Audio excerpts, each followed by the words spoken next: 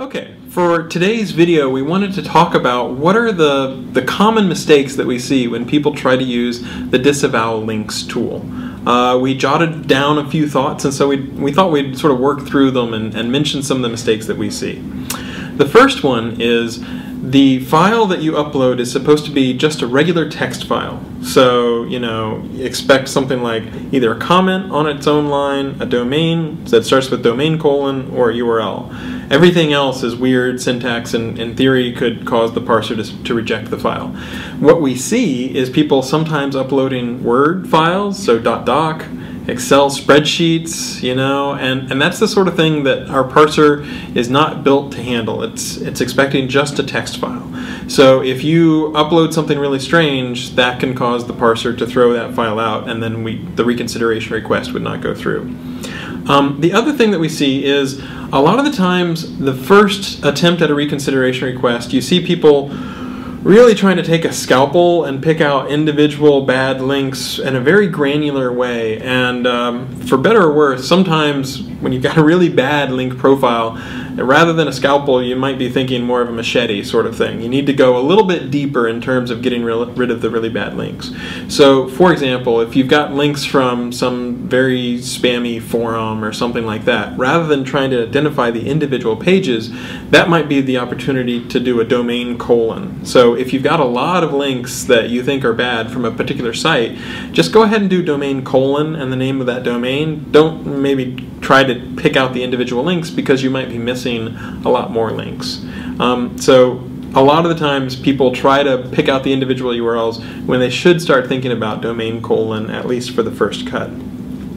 The other thing that we see is the domain : needs to have the right syntax. So domain : and then a domain name. Don't do domain : and then HTTP, or www. or something like that. An actual domain like example.com or mattcutts.com is what we're looking for there.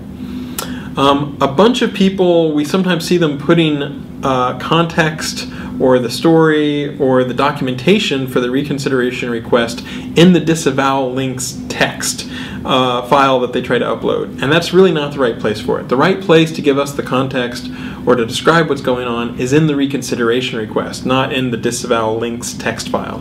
And a corollary to that is sometimes people will have a whole story up at the top, and they might have the first line commented, but then if they paste multiple lines of stuff, maybe there's some other line there that isn't commented.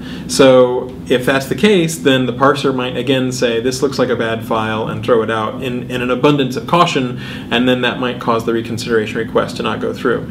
So you probably don't need a lot of comments. If they're there, I'd keep them short. I wouldn't make them multiple lines and all that sort of stuff, because it increases the likelihood that you might make a copy and paste error, and then we would not trust that particular file. The other thing that we see is sometimes people think that disavow is the be-all end-all, the panacea that's going to cure all their ills. And yet we do want, if you've been doing some bad SEO and you're trying to cure it, in an ideal world you would actually clean up as many links as you can off the actual web. That's just a really helpful way for us to see when you're doing a reconsideration request that you're putting in the effort to try to make sure that things have been corrected and cleaned up and are not going to happen again. So those are the common things that we see going on with disavow link requests. By far the biggest one is people submitting like a Microsoft Word or a doc file instead of a text file. But if you look through all of those, I hope you can sort of do a little checklist and make sure that you're submitting a file that will pass by the parser and make sure that you put any context in the reconsideration request, all those sorts of things. And that just increases your odds that the disavow and thus the reconsideration request process will go well.